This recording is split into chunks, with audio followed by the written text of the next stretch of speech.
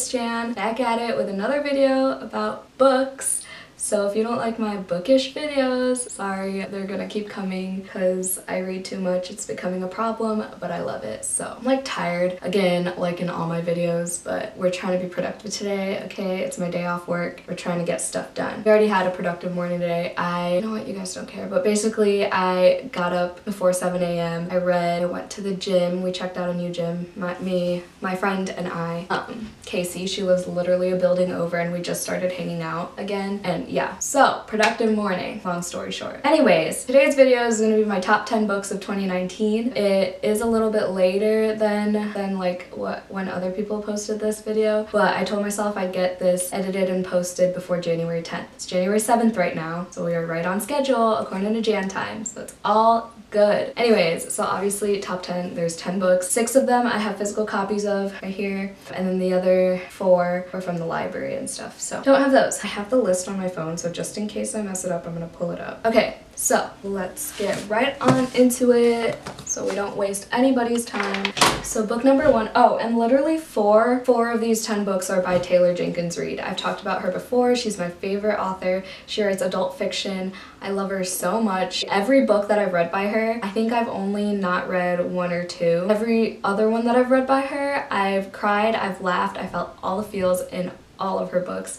And like every character that she writes is just so like unique and like deep. There's so many layers to each character and I'm just blown away by all her books. Book number 1, The 7 Husbands of Evelyn Hugo by Taylor Jenkins Reid. Oh my god. This is the first book I recommend to anyone who asks me for book recs. So Evelyn Hugo is this Hollywood star from the 50s, but in present day she's 79, and she asks this girl Monique, who's a reporter, to write her life story, and it's just like randomly Monique's like so confused. I think it is Monique. Yeah, Monique. Okay, I thought I messed up the name. She was so confused why this big huge superstar picked her to write her story, but of course she took the opportunity, and then you learn all about Evelyn Hugo's life and obviously her 7 husbands and like all the background about why she had to have 7 husbands. And like, you know, the 50s, like women were so oppressed at that time. Like they didn't have the freedom to do what they wanted. You were either a housewife or you were basically worthless at that time period. That might be kind of harsh, but like true also. She had to like, you know, keep all these lies and all these secrets because of that time period, and then until to this day at 79 years old she was keeping this lie, and there's a plot twist.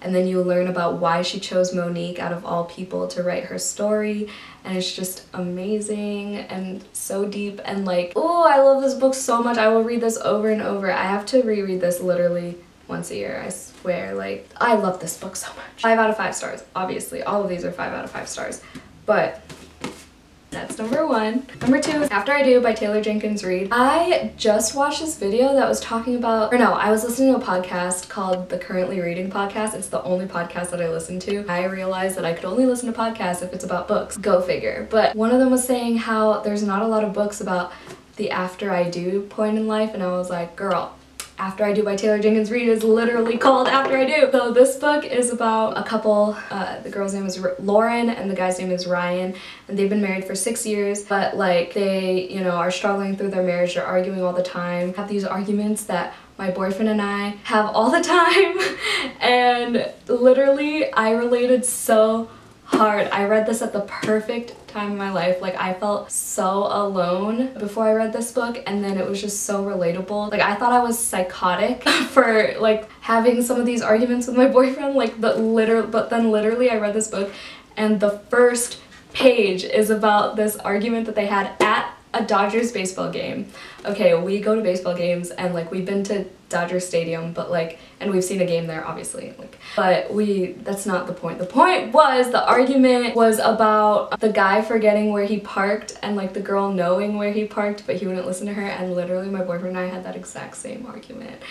And it was just from that point on, I just could not stop reading. It was so good. Like it's such a fast-paced book because like she doesn't really have chapters.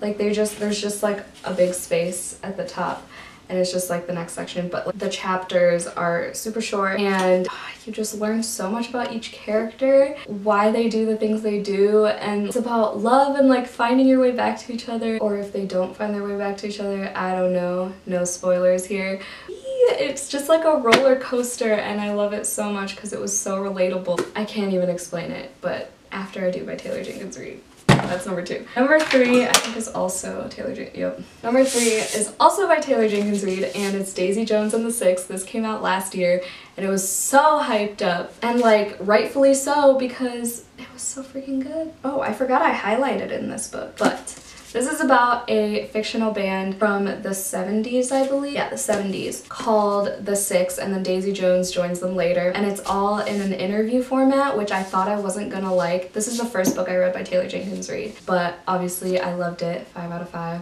Like I said, all her characters are just so layered, like they just have so much going on for them, and you just learn so much about their personality and like their reasonings behind their actions and what made them who they are today. It was so good, and you get all the like the sex, drugs, and rock and roll of the 70s, and it was just like so edgy, and Daisy Jones is so edgy. I can't think of another word right now. It was a phenomenal book. I would read this over and over again too. And there's a plot twist in this one too. I just cannot rave enough about Taylor Jenkins Reid. She is amazing. If I meet her ever, I will probably lose my shit. I would just fangirl so hard. So hard. Okay.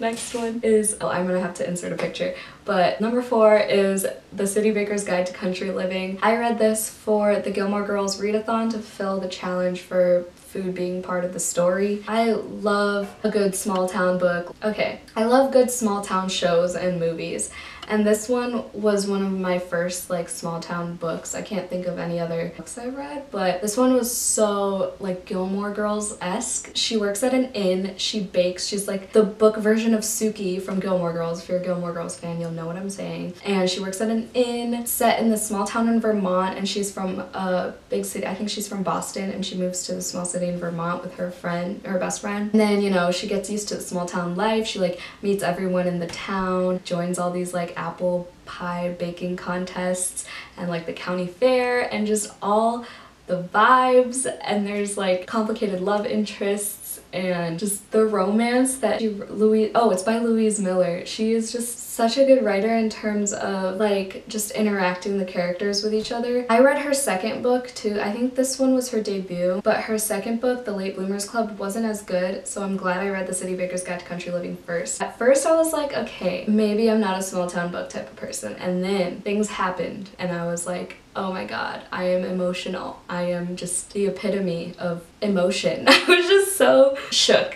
by the end too. Like, I thought it was a few more pages, like I didn't want it to be over. I thought it was like longer, and then I thought a chapter was just ending, but it was actually the whole book, and I was just so shook. I remember finishing it on the way to Fort Wayne for a concert, and I was just so confused that it was over. Not that the ending was confusing or that it like should have kept going, I just wished it kept going because it was so good. That's number 4. Number 5 I think is another Taylor Jenkins Reid book. Yeah, number 5 is One True Loves by Taylor Jenkins Reid. Okay, this one I immediately purchased from Amazon right after reading it through ebook because I just felt so hard for some of these too. Jessie, her high school sweetheart, went on a trip somewhere. I don't remember where it was to. I think it was Alaska or some tropical island, or I don't know, somewhere out of the country. So it wouldn't be Alaska. I don't freaking know. Okay, I'm dumb. Aleutian Islands. Okay, he goes to the Aleutian Islands and his plane crashes, or his helicopter or whatever crashes, and he's supposedly dead. And so Emma, you know, moves on after grieving and everything, and she meets Sam. Well, she re-meets Sam, and then they end up getting engaged. No spoilers, like, you know this. It's in the synopsis. I just saw it right now real quick. And then you find out Jessie's not dead. Still no spoilers, it's still in the synopsis. This story is basically about Emma trying to choose which one she really wants to spend her life with. If Jessie and her have, you know, grown apart from each other, or if she's just shook that he's actually alive and she needs to get used to him again, or if she picks Sam, who's like loved her through everything and has accepted that she is grieving the loss of this high school sweetheart husband, and like he's been through it all and blah blah blah blah if she wants to start something new with him. So it was a great story. I loved it. Taylor Jenkins Reid, once again, did it again. Love her. The next one, okay, that was the last Taylor Jenkins Reid book, I promise. The next one, number 6 of 2019, is Harry Potter and the Sorcerer's Stone, the illustrated edition. All right, so I've talked about this a million times in my past few videos, but I got the illustrated edition for my birthday back in I can't talk. Oh my god. I got the illustrated editions for my birthday back in July. My boyfriend bought them for me, the 3-pack, and then I bought myself the 4th one in November when it came out. So I started reading it. This was my first reread of the Harry Potter series. I read the whole series for the first time, I think 2 to 3 years ago. I was just like, I don't understand. I'm still super confused, and like I feel like I just read that to read that just to like join the bandwagon, you know? And then I read the illustrated editions and I was like, damn, I understand now. I get it. Bought myself a Gryffindor flannel, even though I realized I'm probably a little bit more Ravenclaw, but you know, whatever. And then I took like the house quiz or whatever and I got Slytherin, so I don't know anymore. Point is, I love Harry Potter now as much as the next person. I just love them. I love him. I love the illustrated editions. It's such a different experience from the regular editions. I said I would reread the whole series, even past the 4th one, but I think, like, I just have so much on my TBR that I think I'm just gonna keep waiting for the illustrated editions to reread them. But the first one, I was just like, whoa, I don't even remember some of this happening from the first time I read this. And I feel like that's gonna keep happening with Harry Potter because there's such big books. Yeah, the first one was just like overwhelmingly like, I understand now, you know? I don't know. I'm 22 years old and I just got into Harry Potter. What? I don't understand either. I'm embarrassed to say that, but the illustrated edition started it all for me. Number 7 in my top 10 books of 2019 is Girls of Paper and Fire by Natasha Ngan. I don't know. But I've talked about this a couple times on my channel. So it's about this fantasy kingdom where there are 3 casts. So there's Paper Cast, Steel Cast, and Moon Cast. I always get this mixed up, so I gotta. Paper is fully human, and then I'm pretty sure Moon is fully demon. Okay, yeah, Steel is part human and part demon, and then Moon Cast is fully demon. Like I said in my other video talking about this book, I think I talked about this in a wrap-up or something. Just the way the author like writes the characteristics of, especially like the part human, part demon ones, it's just so vivid. Like you can clearly see how their features mix. And there are trigger warnings for sexual abuse, harassment, domestic violence, rape, trigger warnings for all of that. But if you can get past that for a while, it's just such a good book. It's mostly about women like standing up for themselves and trying to fight for what's right, because basically the paper girls are what they're called when you get taken from your family and into this kingdom to be served as basically a sex slave for the demon king, and which is so fucked up, I know, but there's more to the story than all that. Like the girl, I forgot her first name. Lee, I think is her. Lay meets like all the other girls, and there's a female romance, and it's a beautiful book. Like Tasha Ngan's writing is just so poetic and like lyrical, and the way it just flows really well, in my opinion. I got the second one. It just came out recently, a few months ago. I think it was either October or November. I don't know. One of the Burr months. The second one came out and it's called Girls of Storm and Shadow. I have that and I'm excited to read it. I have to read it soon before I forget the things that happened here. Yeah, okay, that's number 7. Book number 8 I got from the library. It's called The Undoing of Thistle Tate. It's about this girl named Thistle Tate who is supposedly this like world-renowned author, and she's like this prodigy writer because she's super young, and then you find out that like she's not the one writing the books actually, so it's just her trying to keep up this lie, figuring out life, going through high school and like all this fame and just like living the like celebrity life under a lie basically, and then, you know, trying to figure out her love life and just finding herself in the midst of all this like chaos that she didn't even want to create in the first place. It was just a good book. It went really fast. I was hooked from the first page. It's by, I forgot the author, honestly. I feel bad, so I gotta look it up. I think it was like Caitlin by Caitlin Detweiler. I just love a good book about books. So that's what got me. Alright, almost done, guys. Book number 9 in my top 10 is The Thousandth Floor by Katharine McGee. I just finished the second book in the trilogy, The Dazzling Heights. I finished it yesterday and it's just so amazing. At first, okay, The Thousandth Floor took me so long to get through because there's just so many characters. Like, if you love Gossip Girl, like, these are the books for you. It's just so many Gossip Girl vibes, like lies, the scandals, the freaking like cons, secrets, and all these fucked up people because they're so caught up in like the rich world. It's great once you get a grasp of each of the characters and who they are, how they're connected and stuff, then it becomes a good story. At first I was just like, what? I am so confused. Who is this? Who is that? What? But now I can't wait to read the third one. Third one's not at my library and I don't want to buy it without buying the other two. So I'm gonna read the third one on ebook and I'll just buy the full series eventually through Amazon or something. But it's just so good. It's literally Gossip Girl in a book, I swear. I mean, I know Gossip Girl started out as a book, but you know what I mean. There's just so much drama and I can't wait for this to hopefully turn into a TV series too. I feel like it'd be too similar to Gossip Girl, but it's set in the future. It's in like 2030 or something like that. No, that's way too, I think it's like 2300. And they all live on this like super tall building with 1,000 floors in the middle of New York, and the 1,000th floor, obviously like 1,000th floor is where all the richest people, like the Fullers, they're called the Fullers, and it's this family who owns the whole floor. And then like as you go lower, it's like lower class people. There's just a mix of all of them in the books and it's a grand old time. Okay, then my last book, number 10 of my top 10 of 10 books of 2019 is The Hate U Give by Angie Thomas. So this was my first audiobook that I listened to on Audible, and I'm glad it was because, I don't know, I just couldn't get myself to read the physical book. I'm not into like political stories that much. Well, I wasn't. I can tolerate them more now. Like, I just read this book called Rebel Girls about like feminism and abortion and stuff.